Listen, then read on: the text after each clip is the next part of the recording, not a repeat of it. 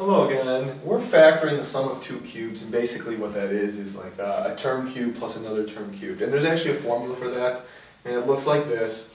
I'll just explain it as I go along. But actually, if you check the proof, if you multiply all these out, distribute, etc., it'll cancel and become a cubed plus b cubed, which is actually pretty fascinating.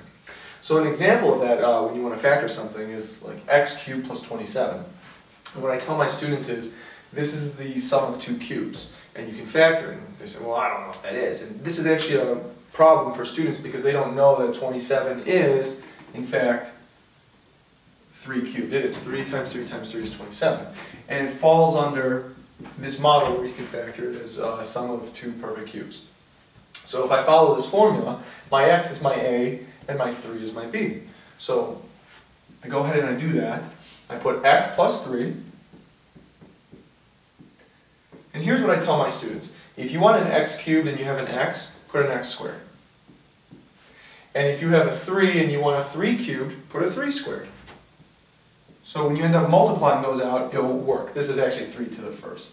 For the middle term, students get confused. What I tell them to do is take the opposite sign. So this was a positive, so make it a negative, and just combine the terms together. So it's 3x. And by the way, that's a plus 3 cubed, plus 3 squared. So when I want to simplify, because I actually do have to do a little bit of simplification, it's x plus 3,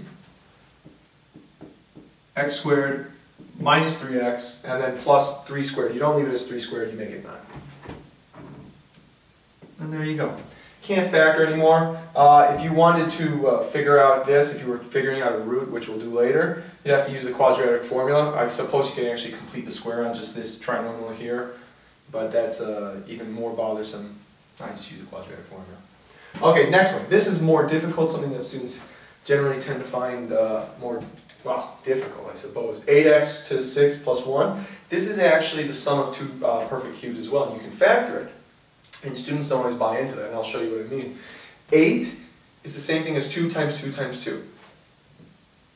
And x to the 6th is the same thing as x squared times x squared times x squared. So actually, it's 2x squared to the third.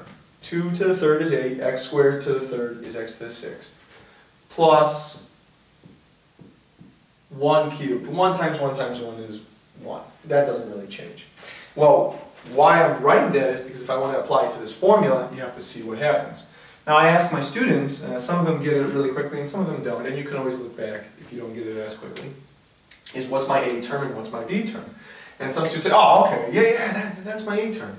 2x squared. And I would say, you're right. Plus 1. Now what you have to do is 2x squared, right here, times 2x squared, all in parentheses squared, will give me 8x to the 6th. The way I phrase that is so absolutely brutal. So what I tell my students instead is this. Okay, 2 times what will be 8? And they say, 4. And say, x squared times x to the what is x to the 6th? And sometimes students say x to the 3rd. It's not. It's x to the 4th. Speaking of which, I should probably move the parenthesis over just a little bit. Okay, 1 times 1 squared will give me 1 cubed. I'm actually going to write that down. We're going to make it plus 1 squared. And if you want to figure out this middle term, take the opposite sign and combine those together. 2x squared times 1 is just 2x squared.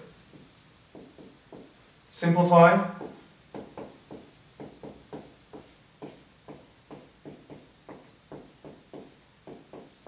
You don't leave it as 1 squared, you make it 1.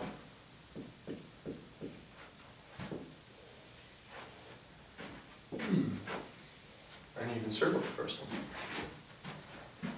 There you go. We're going to do the difference of two cubes when it comes to factoring the difference of two perfect cubes and see how that goes. But that's the sum. It's really cool. It's, like something off factoring, but I like it. Okay. With that said, have a great day.